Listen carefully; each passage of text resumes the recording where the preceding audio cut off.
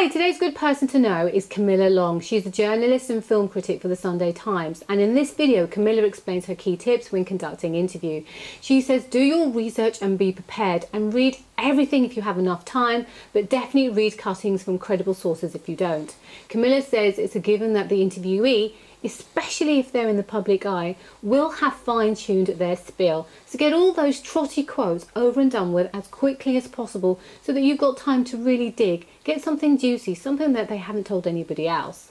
She says people will always be wary about being interviewed because it's an artificial situation, and that she can spend as long as 20 minutes calming them down by asking them soft questions, having a relaxing conversation, being jovial, and just generally being very charming.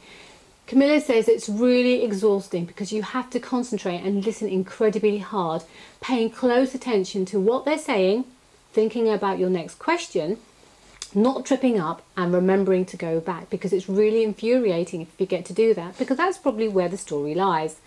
Once Camilla has done the interview, she reflects accurately on what's happened and uses quotes which are revealing and which they cannot question. And sometimes you'll call them up for a quick 5 minutes afterwards just to clarify on a few points too. Now, Camilla has interviewed a fair amount of celebrities in her time, and she says celebs can lose a grip on reality because they're surrounded by a bunch of people who are constantly singing their praises, and it's their entourage that actually make things happen. So the sooner you can get them to talk in a normal scenario, the better, and that is the whole point of your interview after all. She says the perception that celebs are not interested in the press is absolute rubbish. They are desperate for it, and that's why they'll go to such lengths to position themselves in the media. Now, this video is particularly relevant to anyone interested in PR, media, journalism, wants to know how to conduct themselves in an interview, what an interviewee is likely to ask.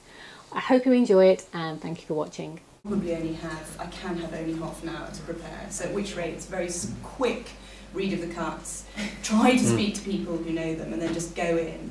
If I have as much time as I want, I'll try and read as many books as I possibly can, maybe if they've done an autobiography. If I haven't read the books that they've written about themselves, you can often miss things, so I would do that.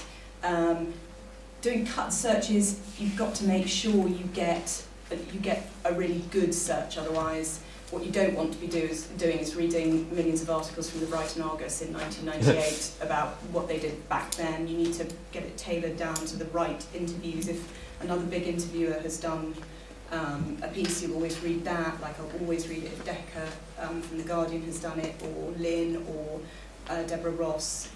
They're always quite good pointers, and also good pointers where you don't want to go as well, because I think the one thing I think about when I go into an interview is let's try and get something that nobody has seen or heard before. Listing questions and getting open questions as opposed to closed questions. You'll hit it pretty quickly when you come into the interview, and that's when you do rely on your research, because then you're digging around just to find things that they can say that might be half interesting.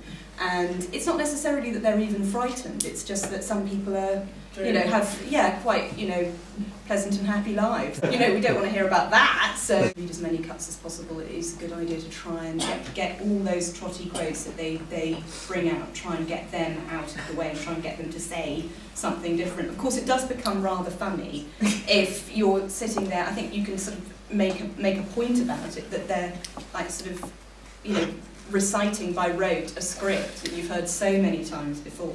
Sometimes what I quite like to get is the interview with the person, which is the centre of it, but then also colour around it. The rules of engagement are quite formal, but it's your job as an interviewer to relax people as quickly as possible. It's a very, very nice privilege of being a journalist, access all the support of a paper to do that, and I think that's a really important point about what we do, is that you underestimate that privilege.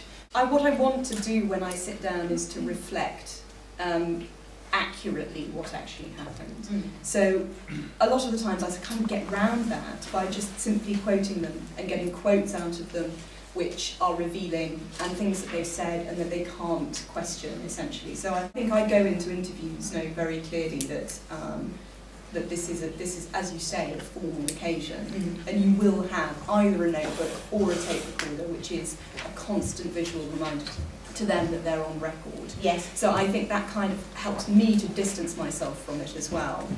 By the way, it's very difficult to stitch somebody up who is already awful. You know, so people will behave as they are in a natural environment in an interview, and some will do it quicker than others. You have to have faith that that's what will happen.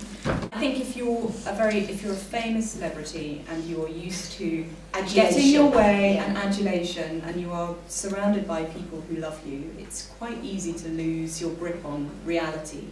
And you probably don't actually have any normal encounters anymore, because you're dealing with people who are, you know, deeply in love with you most of the time. Yeah, I think anybody's wary. Whenever I've done interviews, you know, people have been wary. It's a sort of artificial situation. It's this, as you say, this sort of intimate, over-formalised scenario that's not quite real.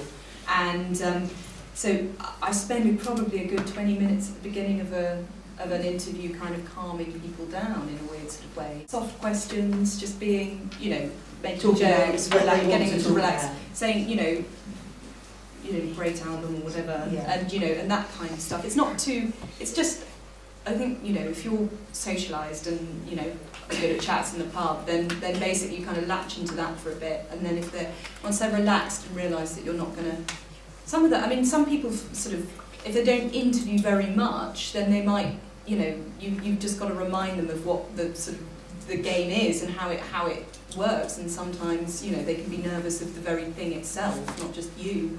So I think that, yeah, just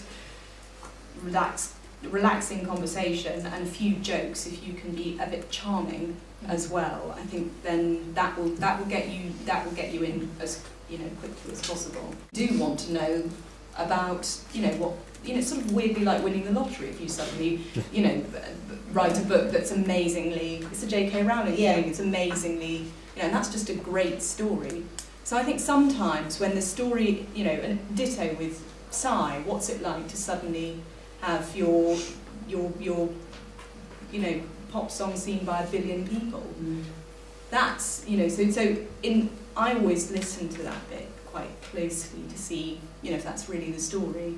I think it takes a little while to get over the bedazzlement, but as soon as you become familiar with the processes of what it is to become a celebrity, and that actually it's a team of people ensuring that this happens, it's sort of, the mystique does drop away quite quickly, and the quicker you can get to the stage where you feel like you're talking to them in a, you know, a completely normal scenario, and that they are reacting to you in a totally normal, relaxed kind of a way, the better that's what you need. That's the aim, is to try and get that to happen as quickly as possible. And some people, you will be able to sense it in the interview as well. Some people take much longer than others.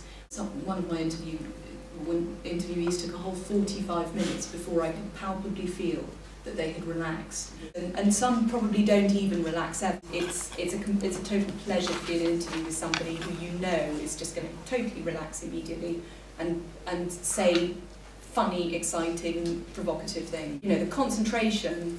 I suppose that I actually find interviews incredibly exhausting. Yeah, like physically, you have to concentrate. It's so not a conversation. You're trying to fake a natural conversation, but it's in no way a normal conversation, because you have to listen incredibly hard, you have to concentrate, you always have to be thinking of your next question, but not tripping yourself up because you're thinking of your next question. You have to remember things and go back to things. If almost every interview I do, they'll drop a sort of hanky, sort of a third of the way through, and you have to make sure for 2/3 of the way through, because you know that's the keyhole, that you come back.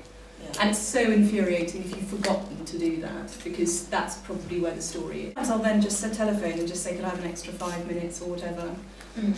And usually they oblige, because this perception that celebrities are not up for press is rubbish. And it's just, they're desperate for it. And you know, the lengths they go to position themselves in the media. I think this is why they get so furious if they're not positioned in the right way, because they're used to being able to sort of pay people and publicists and, you know, wranglers to position them in such a way.